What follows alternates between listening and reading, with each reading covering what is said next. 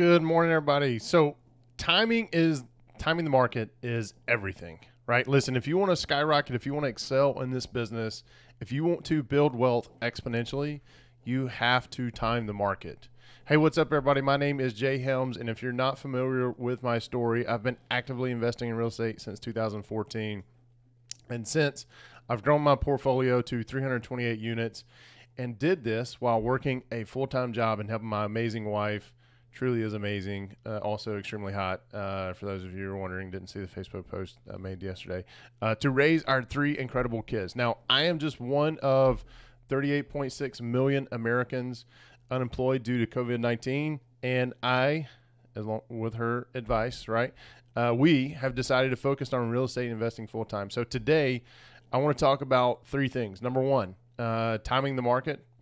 Number two, my big win from yesterday. And number three, my one thing that I have to get accomplished today if I don't do anything else. So let's cue the promo music, promo intro, and I'll be right back.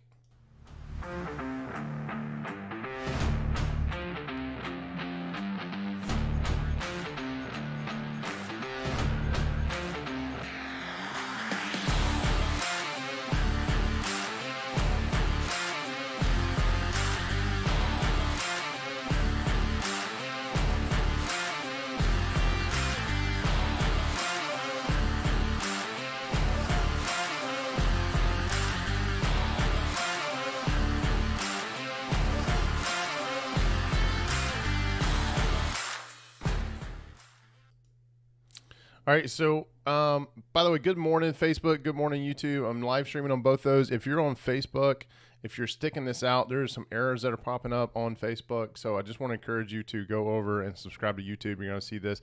This is day 29 of the 30-day challenge I put on myself to go live. Now, I'm going to continue doing live events or live streaming, but it's not going to be daily. It's going to more likely be weekly, in addition to publishing the podcast and everything that we've got going on.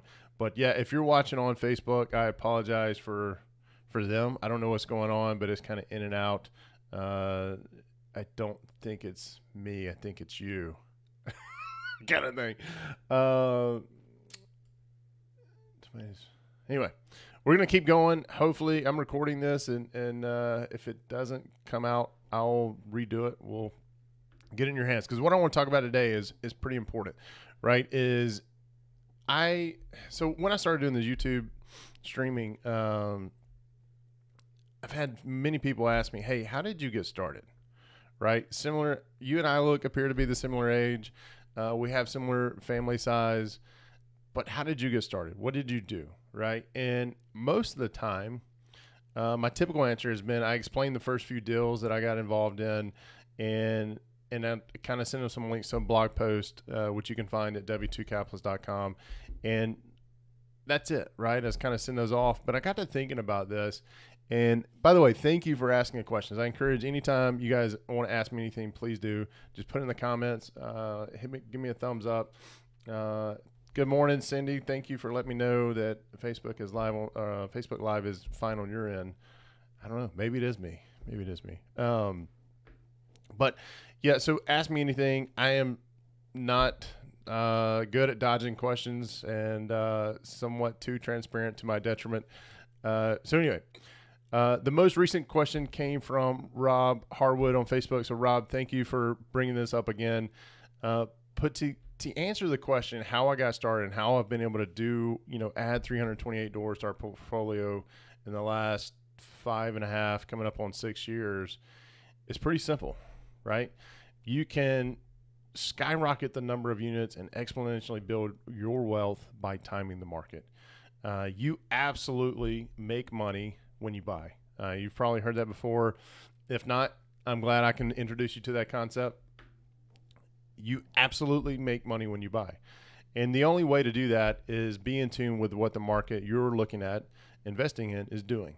Something you need to realize is that market cycles are market specific, right? By that, I mean what happens here in the Florida Panhandle doesn't necessarily have to be parallel with what's happening in California. But that didn't keep me from picking on David Green from Bigger Pockets in the video that I'll post a link here pretty shortly. But, and what's happening in California may not be parallel to what's happening in New York. It's market cycles are market specific.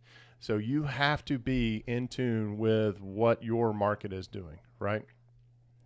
So one of the things that I want to do, and as I scramble to get my notes together this morning, so this is day 29 of day 30 of doing these YouTube streams. I didn't know what I was going to talk about until Rob asked me that question this morning. So I kind of scrambled, or he asked me last night, I guess, and I didn't see. I don't know if I saw it. Anyway, it's been a long night. Number 3 is decided to be a rock star. She was up till like 2 or 3 a.m. and then she was up at 6:30, 7. So yeah, good times. But yeah, I put my notes together for this. I want to kind of skip around. It's going to be a little choppy this morning, but I want to start out with giving you a pro tip, right? If several people around you who have historically been dismissive to real estate investing or been dismissive to your REI efforts, if they're starting to get excited and making comments, well, yeah, I want to start investing. I'm looking at this property over here. You should act like a white-tailed deer in the woods who just heard a branch snap or you got a whiff of a strange smell in the air. By that, I mean pause, look up, raise your whitetail up, which if you're not a hunter, it means danger, right? And just take a pause. Don't take off running yet, as most deer will when they hear that sort of thing and they flap that whitetail up and they take off. Don't take off running just yet. Just pause and try to gain clarity on why this has happened. Maybe by them being around you, you have convinced them that it is time for them to get involved in real estate investing. Maybe there's something else other in their life that has charged them to say, okay, I don't want to depend on just my W-2 for the rest of my life. I need to start investing. All those are good signs, right? But when these folks, as happened to me 6 to 8 months ago, start saying, hey, I want to get involved in real estate investing, they start looking at deals, and no matter what I tell them about how bad of a deal this is, or I don't really position it that way. I say, here's why I wouldn't buy that, right? Or here's why I wouldn't buy that at that price. When they start looking past that, now let's pause for a minute. I tend to get advice from people who are successful in where I want to go, right? So not everybody's like that. That's okay.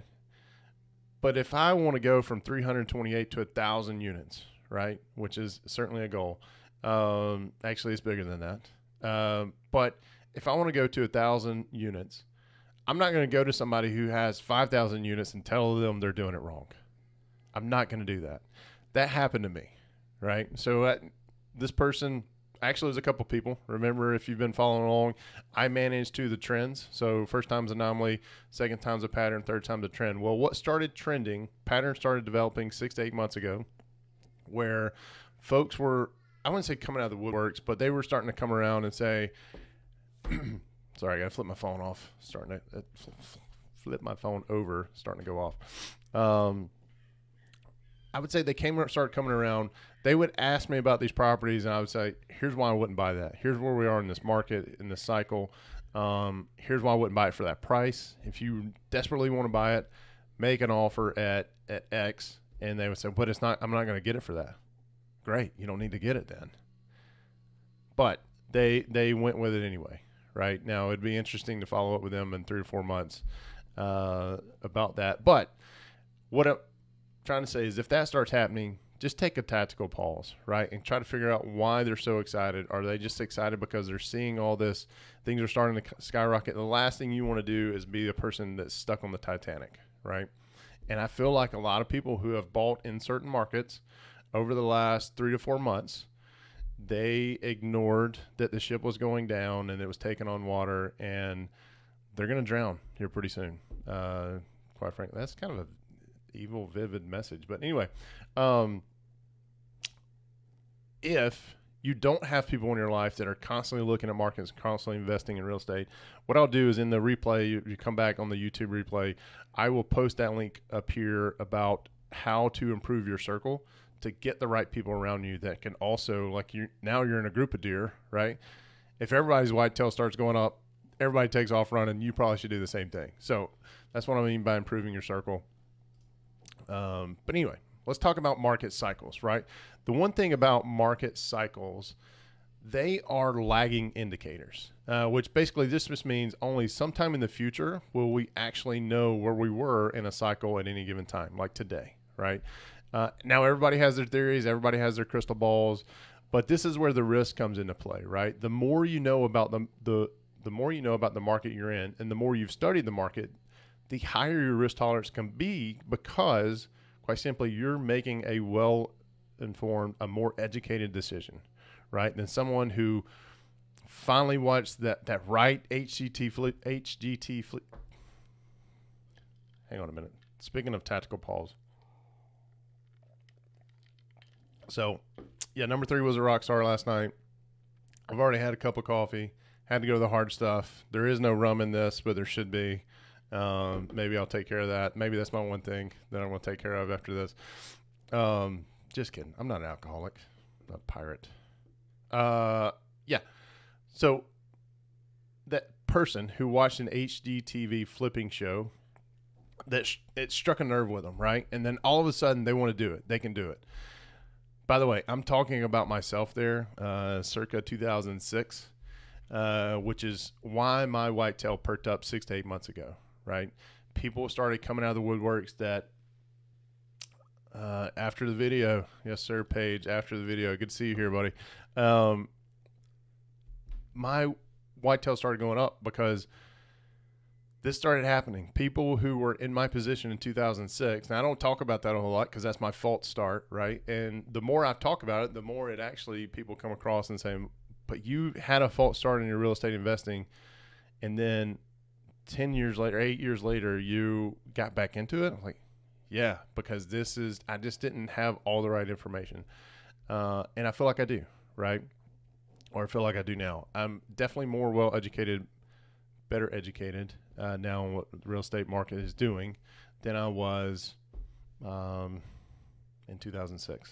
Quite frankly, it is night and day, right? But my opinion, and this is not financial investment advice, right? I am not a financial advisor, but my opinion is where we're at in the markets that I invest in currently, we're at the top. Now, what does this mean, right? This means I'm recognizing that I was at a good party. It's been time to leave. It's time to leave before another drink happens and we go streaking through the quad. That's all I'm saying, right? Now, taking a tactical pause doesn't necessarily mean quit, right? It means get some rest, take a step back, certainly work on my patience, right? So because my BHAG is to build 300 years of generational wealth, and I cannot do that by sitting on the buying sidelines, right? So part of that strategy right now, or at least the second part of that strategy right now, the number one's being patient.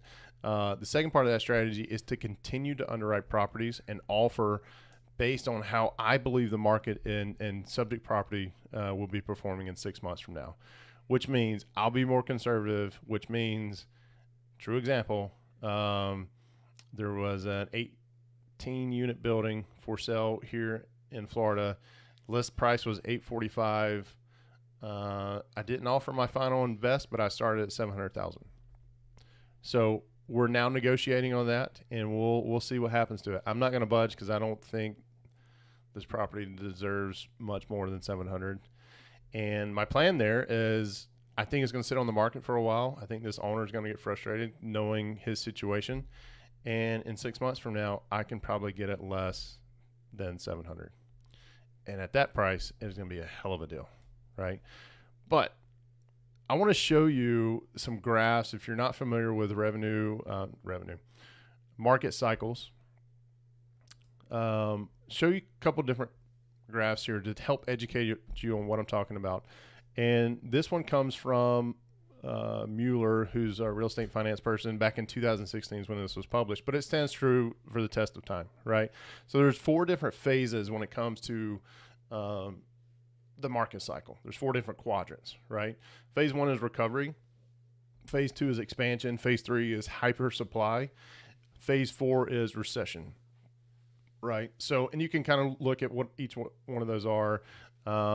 We are definitely somewhere in phase 2. I don't think we're in phase three. I don't think we have a hyper supply. I think this curve over the next 6 to 12 months is going to be a little bit flatter because I don't think we still have enough supply, but I also don't think that the things that are going on with the economy with the 40 million people who are laid off, which, by the way, I got an alert right before I hit the live button that unemployment has dropped 1.4%. So 13.3% was the unemployment rate that was reported apparently this morning, which means Americans are starting to get back to work. I still don't think that it's going to be a switch that flips the economy back on. And those stimulus packages are still out there that are going to expire on July 31st unless Congress does something about it. So I still think there's room to slide down the recession pit, but I don't think we're there yet, right? I think it's coming. We'll see if I'm right or wrong, or if David Green's right or wrong. But this is different market cycle quadrants. Now, the interesting thing about this is typically this is on a little bit of a scale, right? You can't really see this, and even though I'm using my pointer, I don't think you guys can see. No, you can't see my pointer, my mouse pointer. Is that the phase one recovery, that yellow diamond, is not parallel or in the same line as phase four recession. It's usually tilted, right?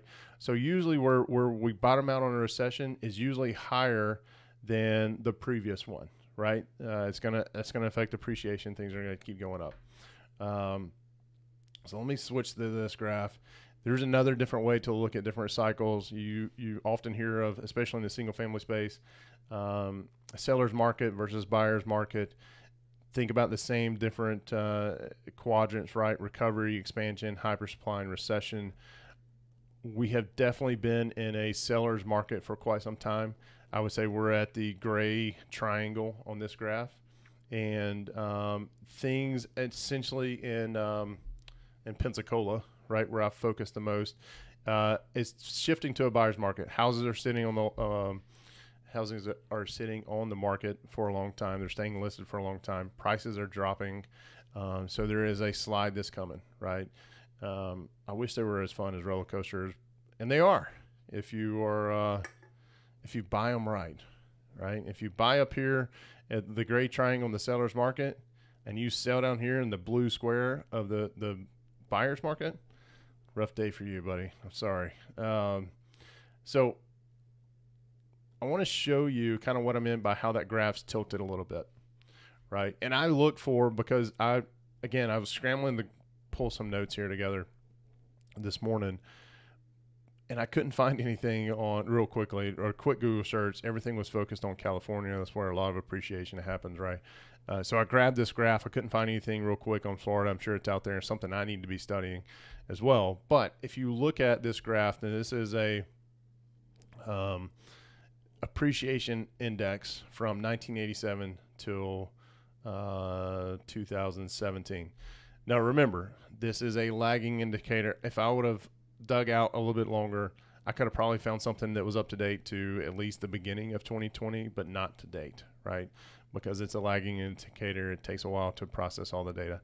But if you look at what most of us now know as the Great Recession, what happened right before that was the peak of the single-family home buying index, not just in San Francisco, but also the U.S. index. So thank you, Paragon Real Estate Group, for including both those lines in this graph.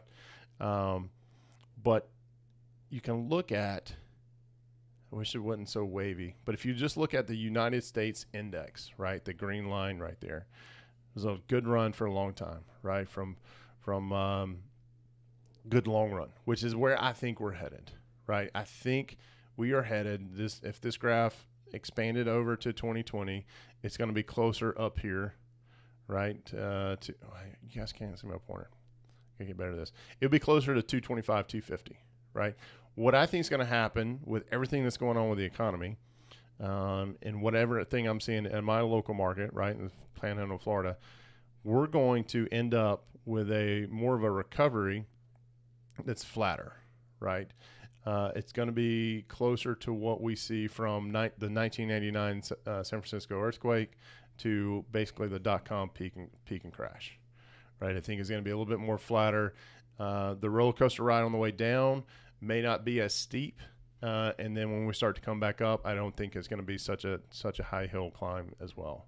The other thing this is probably my most favorite graph of all. It goes through the emotions of that same market cycle, right?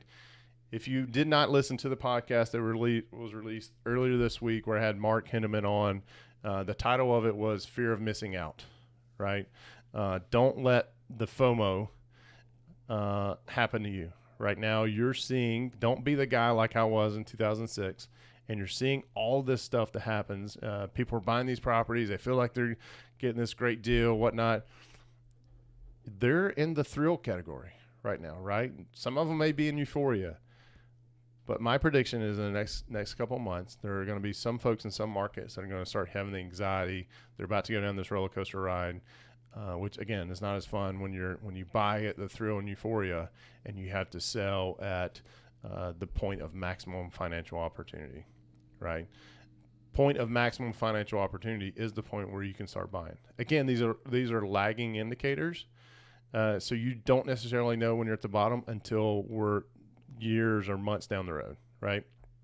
So what I'm focused on right now is I fully believe that if you can buy somewhere between desperation, right? Now don't think these are people who bought, right? But if you can find properties in this valley, the valley being from desperation to optimism. Let me go back to this market cycle quadrant piece. Nope, wrong one. This one. Same here, right? So this graph, I really wish you guys could see my pointer. From the last half of the financing bubble, right, to the market recovery in 2014. So from 2009 to 2014, if you can wait until that happens, you're going to look like a freaking rock star, right?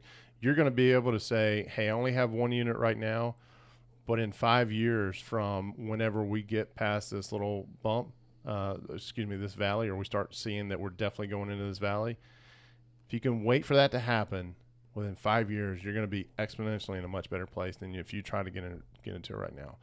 I think a lot of folks are going through this cycle right now. They have this fear of missing out. If I don't jump in, prices are going to go up. I just don't think that's the case.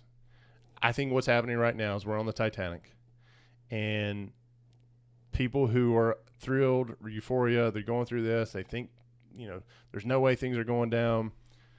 They at least need to be putting on their life jacket. They at least need to be making their way to a survival raft, because it's going to be one hell of a ride in the next 6 to 12 months. So hopefully that makes sense.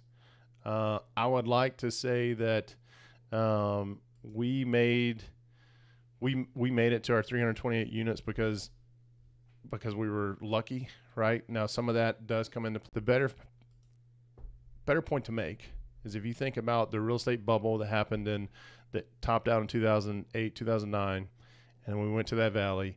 In 2010, my wife and I started looking to get back into buying, right? It wasn't until 2014 that we bought our first deal. So we studied the Pensacola market and to get to know everything that was going on before we started buying in Pensacola. And those 4 years of waiting, while we did miss out on some opportunities, was some of the best education that we've ever experienced.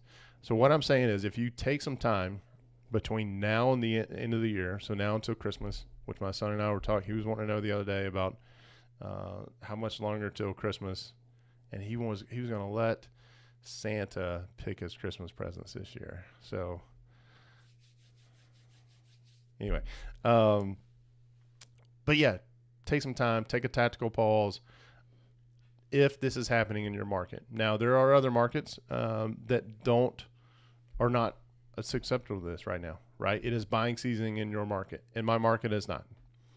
In California, I don't think it is either, but I don't really know anything about that market. But just take a tactical pause, right? Don't let FOMO, the fear of missing out, make you create a bad business decision. If you feel like you're educated, run it by an experienced investor who is doing the kind of investing that you want to start doing. And if they tell you, here's where I would alter that deal a little bit, just listen to them. Just listen to them. But that's the meat of today's message. Before I get into my big win, and my one thing from yesterday, I want to point out that this hasn't come up all day, right? Or I think it did at the very beginning. So please give me a thumbs up if I said anything that you've liked. Give me a thumbs up. Let me know. So as I continue to do these lives, not going to be one every day, right? But as I continue to do these, probably one a week, I know what kind of material to bring you. And hit subscribe and hit the alert button so you know that when that happens. Also, if you don't know about Deal Check, it's over here, right? If you don't know about Deal Check, check them out. I'll post a link to where I did a demo. It's like a 10 or 15-minute demo up here on the YouTube replay. It is one of the easiest pieces of applications I've used to underwrite deals. It is the one I used for the one I told you I made $700,000 offer on versus the 845 list price. If push comes to shove, no, this is being represented by a broker, so I don't have contact with the owner quite yet, but I have done in the past. Actually, last week I submitted a offer to an owner. It was an 8-unit, and I sent him the link that DealCheck provides. Says, here's why I came to this conclusion, right? Now, we haven't come to a deal, but I think it just helps with the negotiation process. I'm a reasonable investor. If you're a reasonable seller, here's why I underwrote this way. Let's make the deal happen. If not, that's fine. We'll talk again in a few months and see what happens. By the way, if you sign up for DealCheck, there is an affiliate link below. Use the promo code W2CAP because that will give you 25% off of whatever plan that you use. It is free to sign up and use it, and then it only costs when you want to start unlocking pieces of the software. So it's a really, really good idea. You can use it for a lifetime free, right? If you don't need to unlock any pieces. So do that. Also, still pushing our commitment for Operation Underground Railroad to raise $50,000 for them this year. To get more information about Operation Underground Railroad, text W2CAP to 41404. Also, talk to your CPA or your tax guy about how the CARES Act allows you to take certain nonprofit donations away from the top line revenue instead of the bottom line. So it's the CARES Act introduced some really good stuff with that, but I'm not the CPA that you need to be talking to for that kind of advice. But all right, so I'm going to get to my big win. So big win from yesterday. I tell you my big wins, but not to brag, right? In most cases, you're probably thinking that's not a big win at all. Sorry, I got alerted to something over here. Squirrel. But the idea is to recognize those big wins as part of a mental game that if you hear them enough and you're around enough people that are doing it and recognizing that the momentum you have around you will become apparent and you need to take advantage of that. So we do this every week in the mastermind. I'd love to see your big win in the comments below. It could be from yesterday. It could be from the last week. But my big win from yesterday is I'm wrapping up this 30-day challenge of live streaming tomorrow, right? So tomorrow's the last day. The other 30-day challenge I have going on right now is the hashtag 50 with Will, which is essentially 50 push-ups a day for 30 days. Sun's out, guns out kind of thing. But yesterday, got to get that beach bod. No, it's not happening. I'm dad bod all the way. But yesterday, I recognized my 30-day challenge, and that is to submit one LOI per week for the next 30 days. Now, there's a lot that goes into that. Most of these opportunities are going to be off-market deals. I've already started calling them. I'm getting about a 1% rate where they want to entertain an offer. The rest of them are slamming the phone down on me or just being rude. Well, that's okay because then it gets fun for me.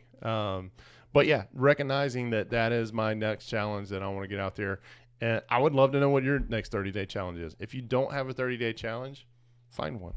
I am encouraging the people in the mastermind group to do a 30-day challenge of cold showers with the concept of the miracle morning. I think it's the concept of the miracle morning. Anyway, transformational book. But coach hours are one of those things that just wakes me up and gets me ready for it's weakness leaving the body, right? Or weakness washing away from the body. But yeah, I want to know what your 30-day challenge is. My one thing for today. So same with the big win. I'm not telling you to brag, right? I'm just trying to help you understand that when you have that big hairy thing that you need to get it accomplished, you need to get it accomplished next. This is this is a concept from Jay Papasan's book. Yes, he has a really cool name. That if you focus on that one thing, then the other tasks that you have or wanting to do for the entire rest of the day seem obsolete, or they're just not that important, right? So pro tip, if there is something you're dreading doing today, get it done right now. No need to even finish this video. Just go do it. It's going to free up your mind because the other thing is if you postpone it, which if you're postponing it, chances are you've postponed it for days and it's weighing heavy on you, and it's going to continue that. You're going to build it up to this. It's this worst thing that you're going to do, and then when you finally do it, you're like, oh, it's not that bad at all. So just get it done now and free up that mental space to accomplish even more, right? But my one thing for today is last week I submitted an LOI and I need to follow up. I am on my hunt for my next apartment complex. I'm specifically looking for 15 to 200 unit apartment complexes from Mobile, Alabama to Jacksonville, Florida in the B2C class range. If you have such a property, I'd love to look at it, right? If you're interested in partnering with me on one of these deals, I'm interested in chatting with you. So the link below, you'll see a link in the description below on YouTube for Palmetto Stone Properties, which is the legal entity that we use for the investing side of our business. Go to that website. There's a couple of different links for forms depending on what your interest is, if you're selling or you want to partner. But get in touch, right? Reach out and we'll get to know one another and see if we can make a deal happen on either side of that table. So that's it for today. I've got to go follow up with this guy. He told me he was going to reach out earlier this week, and it's now Friday. It's time for me to call him, right? But that's it for today. Guys, make it a great week and get after your one thing next.